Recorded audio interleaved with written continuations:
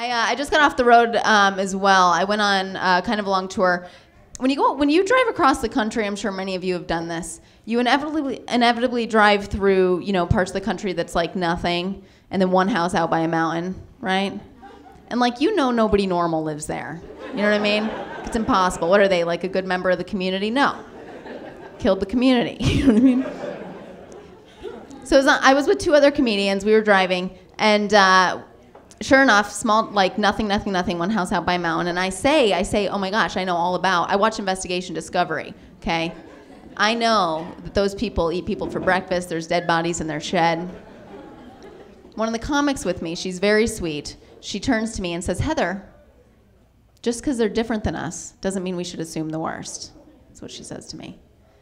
And it really struck. I was like, you know what? She's right. Thank God for her, because if this were a horror movie, she would die first. And that's who you want to travel on tour with, you guys. Somebody to die first. It was an all-gay tour, actually. I am gay. And it's funny when people find that out. They're always like, I didn't know you were gay. I'm like, really? I didn't know you weren't. Nice haircut. This guy came up to me after a show once, for real, and he was like, oh, I didn't know you were a lesbian. I thought being a lesbian was reserved for ugly chicks. That's what he told me. I know. I was offended. So I was like, well, I know you're straight because being hot's reserved for gay men. Thank you. Came out to my family not too long ago.